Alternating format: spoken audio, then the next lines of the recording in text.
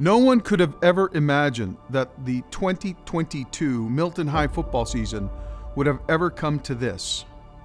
That after being denied on 3 previous attempts, 8th-year coach Steve Dembowski would guide the Wildcats to the exalted stage of the MIAA Division III Super Bowl at Gillette Stadium.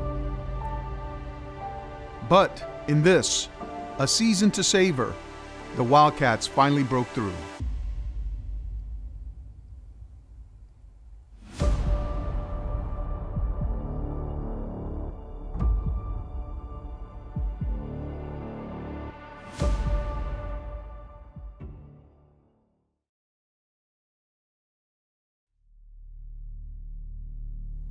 The seeds of success in this season to savor were sown a long time ago in a gut-wrenching 62-28 loss to North Attleboro in the semifinals of the 2021 MIAA playoffs. I think it all started when we lost to North Attleboro last year by like 40 in the playoffs.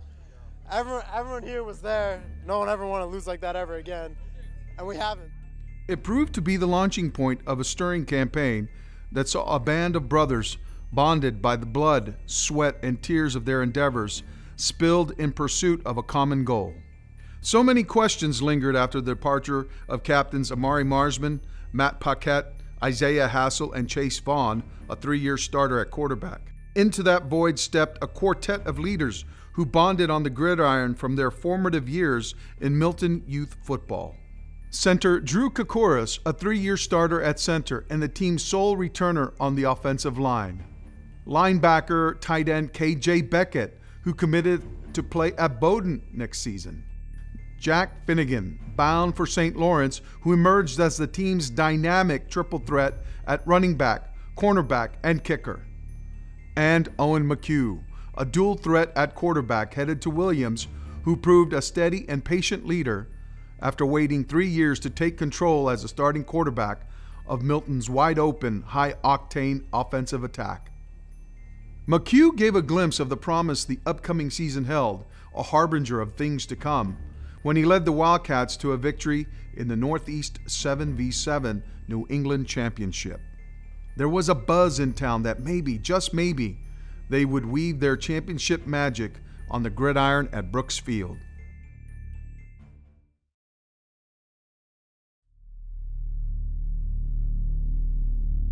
With so many unanswered questions still lingering at season start, Game 1 on September 9th featured a stern test at Brooks Field against the Scituate Sailors, the defending Division IV state champions. Although they were undersized against Scituate's gargantuan linemen, the Wildcats were never overmatched as they rallied from an early 7-0 deficit with 26 unanswered points. Owen McHugh led the way, throwing for 3 touchdowns and rushing for another, while Jack Finnegan hauled in a 27-yard touchdown catch and ran for a 6-yard score in a 33-26 victory that served as a launching point for the season. I mean, it was a huge game for us. Obviously, they're well coached and they had, a big offensive line. They were replacing some players as well, and we had a scheme that we put in for that game, and they went right down the field, 90 plays, and scored, and we went 3 and out with bad field position. They had a first down at the 35-yard line, and for us, and KJ made a huge play identifying a screen they were trying to run. The quarterback panicked, turned and threw it the other way, and Jack picked it. And then Owen hit 13 straight passes, and we were up 26-7 at halftime. And I think that, I didn't really realize it during the game until, later on we were reviewing the film that, 13 straight completions is quite a feat in itself. And that led us right down the field multiple times to seize control of the game. The Wildcats took their show on the road in Game 2, the first road game of the season in a Bay State Conference clash against the host Framingham Flyers. After Jack Finnegan ran for a pair of first-quarter touchdown runs of 15 and 1 yards, Owen McHugh turned it into a blowout with 4 second-quarter touchdown passes in a 47-6 rout of the Flyers. The Wildcats returned to the friendly confines of Brooks Field for Game 2, a non-conference visit from the Holliston Panthers, a perennial playoff team. Once again, Owen McHugh had the hot hand, running for a 5-yard TD while throwing for 4 touchdowns. Known as Juice to his teammates, the senior QB connected twice with Michael Fulton on scoring tosses of 20 and 44 yards, found Shane Olson on a 19-yard score, and Luke Salmon on a 74-yard TD strike that followed Jack Finnegan's 55-yard interception return.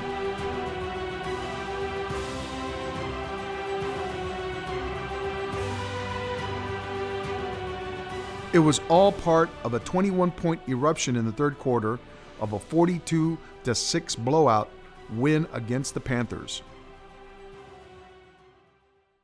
Week 4 proved a crucible for the 16th-ranked Wildcats. Set against the emotional backdrop of the passing of the 83-year-old father of Coach Steve Dembowski, the Wildcats closed ranks around their grieving coach in the battle of Bay State Conference unbeatens against the 17th-ranked Walpole Timberwolves. Yeah, the kids were awesome during that. I mean, that was really tough on me, my family. The kids knew about it before the Walpole week.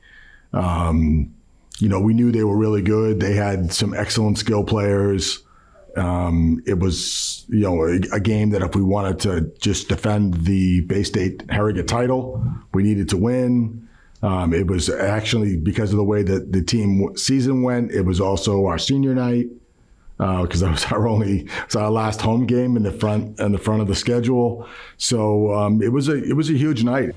The Wildcats delivered an uplifting 28-14 triumph in which Owen McHugh connected with Luke Salmon on TD passes of 40 and 21 yards, while Jack Finnegan, who converted all 4 of his point-after attempts, dazzled with a 90-yard punt return.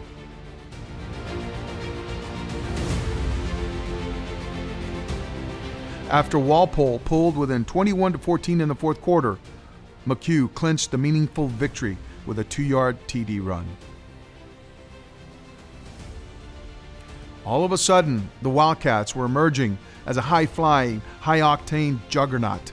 But after going undefeated in September, October would provide another crucible with 3 consecutive Bay State Conference road games and 1 idle Friday night. In perhaps their most physical confrontation of the season, the 14th-ranked Wildcats survived their first road test of October with a 29-7 victory over the host Weymouth Wildcats. The Wildcats remained unbeaten at 5-0 after Jack Finnegan scored a pair of second-half touchdowns on runs of 3 and 25 yards, lifting Milton to a Bay State Harrogate Division win. Milton's defense put together a pair of goal line stands as the Wildcats held Weymouth scoreless in the second half.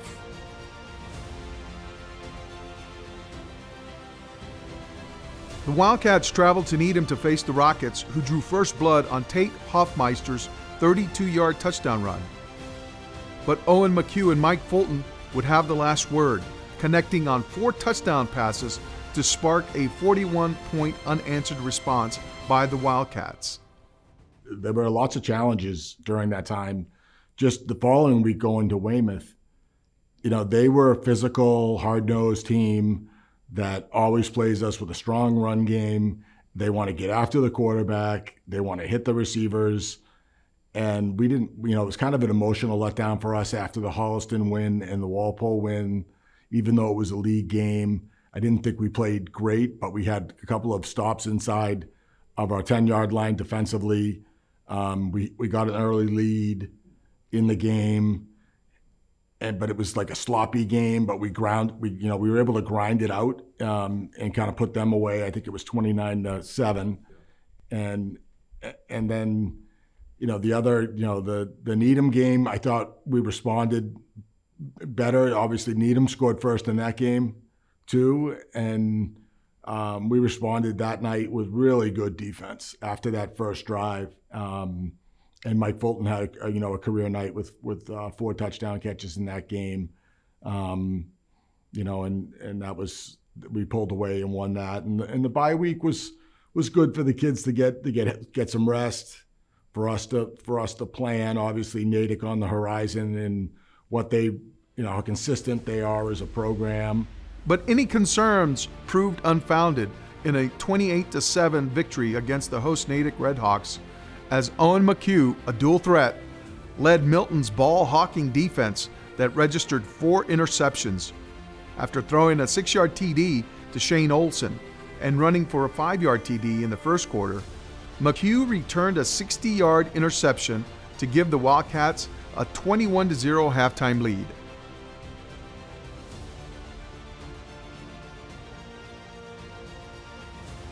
Jack Finnegan, KJ Beckett, and Liam McLaughlin also recorded interceptions, with McLaughlin scoring on a 35-yard interception return to seal the victory in Milton's regular season finale. When the power rankings were revealed at the end of the weekend, the 7-0 Wildcats had earned the top seed in Division III and, more importantly, the right to host the first round of the Division III playoffs.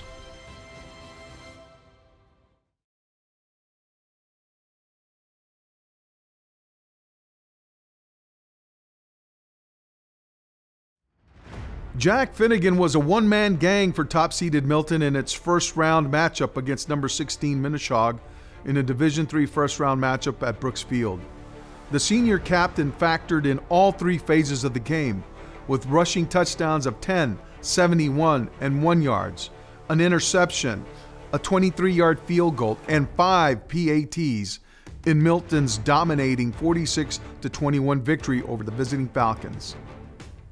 When Minneshaug stunned the Wildcats by taking an early 7-0 lead on a 74-yard touchdown catch by tight end DJ Johnson, Finnegan made the Falcons pay by going on a personal 24-point scoring tear to expand Milton's 8-7 lead and put it out of reach by halftime, 32-7. I think it's always big to have, as high a seed as possible. In the way the tournament is set up now, you want to be a top 4 seed so that you can have the 2 possible home games. So us getting the 1 was big. And then when you saw how the seedings were and you were like, oh, the defending champion Marblehead is our possible second round matchup, you knew that basically anybody from 1 to 8 had a good enough team to win the tournament. So it was definitely a year where, okay, we got the first win against Minneshaug Regional at home, and it was a good win for us, but it was like, okay, this is for real. The top-seeded Wildcats next hosted the 8th-seeded Marblehead Magicians, the reigning Division III state champions, led by all-purpose back Connor Cronin, a 6'2", 190-pound wide receiver linebacker.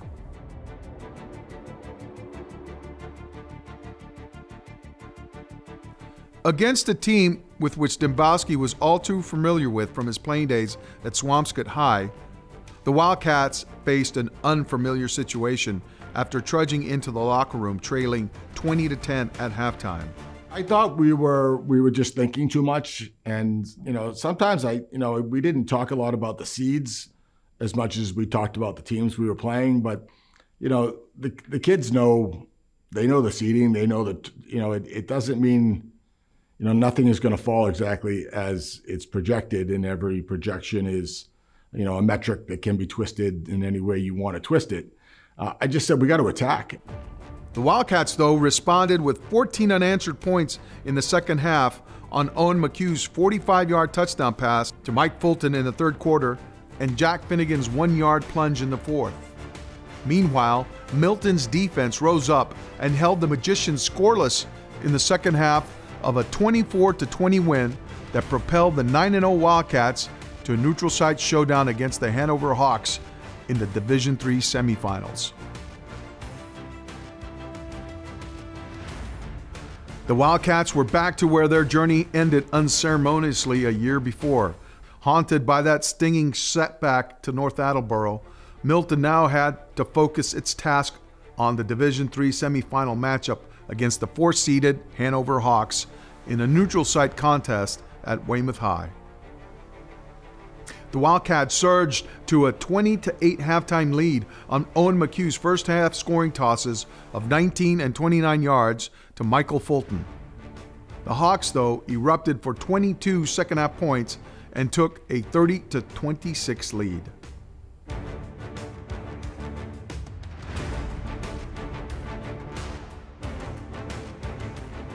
Jack Finnegan once again emerged a hero with a pair of touchdowns, including a go-ahead 4-yard touchdown run.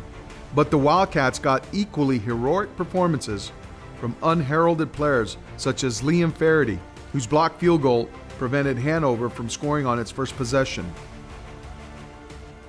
Harrison Hinkle, whose blocked punt led to a Finnegan TD. And junior linebacker Ben Caledonia, whose game-clinching interception with 3:01 left propelled the top-seeded Wildcats to their first ever Super Bowl berth at Gillette Stadium. But before Milton could begin plotting its course to Foxborough, there was unfinished business left to be settled against Thanksgiving Day rival Braintree at Brooks Field. The Super Bowl-bound Wildcats entered the 92nd meeting against their Thanksgiving Day rivals from Braintree with so much on their plate and so much at stake. There was an undefeated season, an outright Bay State Conference title, and retention of the George Ramacordy Trophy for the 4th year in a row, all on the line. So there was no way any of Milton's starters were going to sit idly by and sit this one out. Determined to go out with a bang in their final Brooks Field appearance, the Wildcats shellacked Braintree 42-0. Owen McHugh threw 4 touchdowns, connecting with Dylan McKenzie on scoring tosses of 3, 4, and 10 yards. The only hiccup, though, was a first quarter ankle injury suffered by Jack Finnegan when he got spun around fighting for extra yardage on a 23-yard run. It proved a momentary scare as Finnegan returned to the game and scored on an 11-yard touchdown run and intercepted a pass. It helped the Wildcats feast on the Womps before setting their sights on their Super Bowl date against 6-seeded Wakefield and a shot at a bigger prize, the Division III state championship.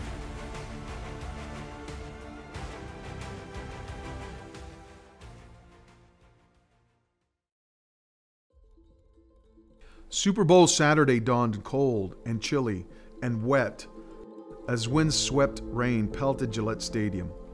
But it did little to dampen the enthusiasm of hundreds upon hundreds of Wildcat fans who descended upon Foxborough. You know, you talk about Wildcat Nation and the town and support. You know, obviously since I arrived in 15, that first year, we had, you know, people just flocked to the games. And then to see the pictures and look up in the crowd, we had the most fans of any team at Gillette that weekend. So that was like, wow. A sense of civic pride permeated the crowd from former youth coaches.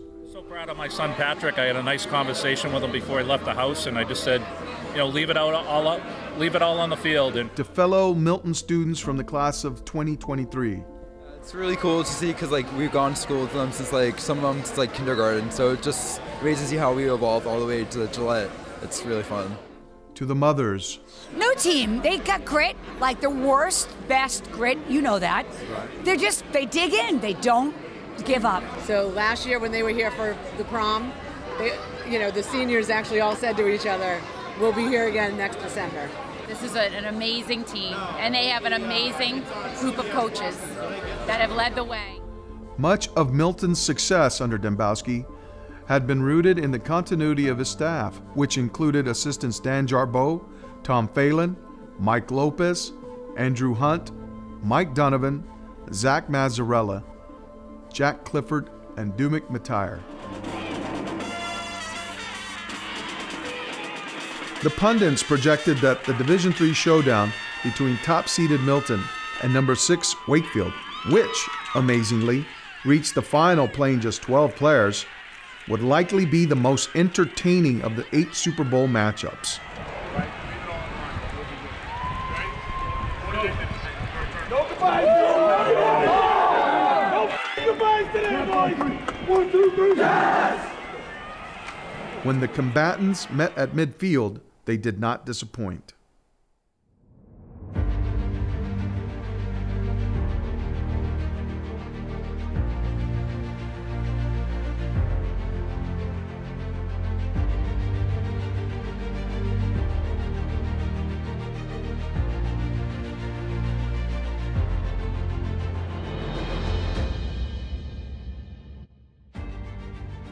Wakefield appeared to be hamstrung by a manpower shortage, with a roster that had relied all season on just 12 players. Milton, meanwhile, had developed a roster teeming with depth and talent.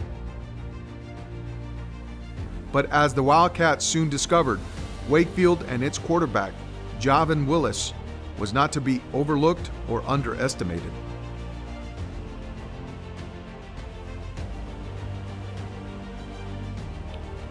After Wakefield drew first blood to take a 7-0 lead in the second quarter, Milton mustered a response.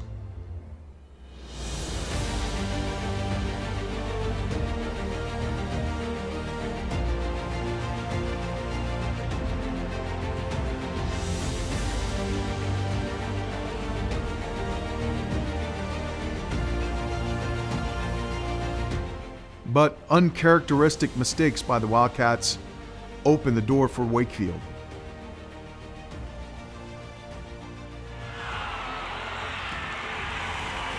By halftime, the Wildcats had found themselves trailing on the scoreboard.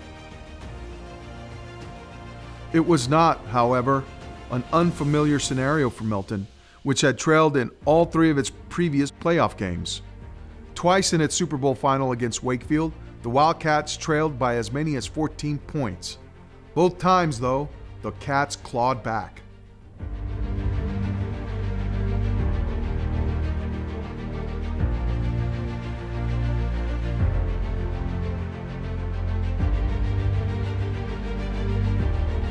But each time, Wakefield responded with big plays of its own.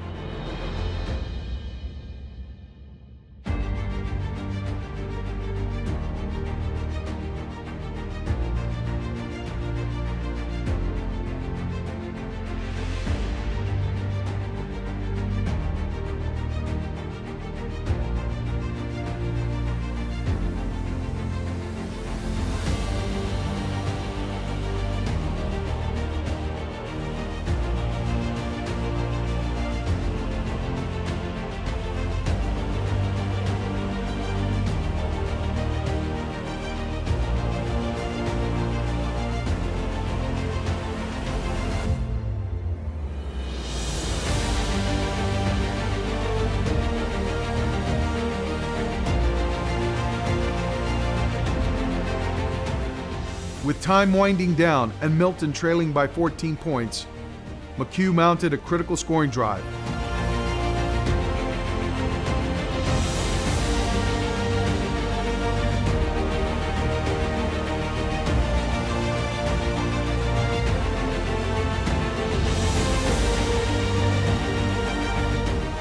With Jack Finnegan punching it in from short yardage to pull the Wildcats within 8. As they had all season, the Wildcats lined up for Finnegan's extra point in their swinging gate formation. This time, Dembowski boldly opted to go for a daring two-point conversion on what amounted to a flea flicker pass to a wide-open K.J. Beckett that caught everyone by surprise, including Wakefield. The perfect execution of the play left Milton trailing by 6 points with almost 2.5 minutes left in the game. Plenty of time for another miraculous comeback. But when an onside kick attempt fell just 2 yards shy of traveling the required 10, Wakefield's successful recovery took the wind out of Milton's sails. The Wildcats' fate was sealed when Wakefield took possession and held on for the Division III state championship. And while the outcome of the game did not turn out the way Milton had scripted it, the card-carrying members of Wildcat Nation took pride in the thrilling once-in-a-lifetime journey this football team had taken them on.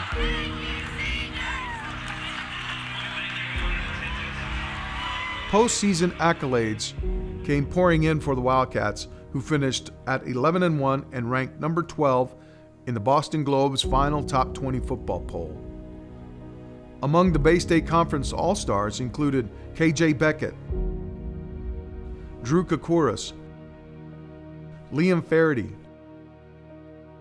Mike Fulton, Liam McLaughlin, Luke Salmon, Griffin White, a distinguished class led by Bay State Conference co-MVPs Jack Finnegan and Owen McHugh. In the end, this merry band of brothers, who along the way forged an inseparable bond, connected not only with each other, but also with their coaches, fellow students, teachers, administration, and community at large, all of whom reveled in a season that brought more joy than sorrow. In retrospect, it will always be remembered as a season to savor.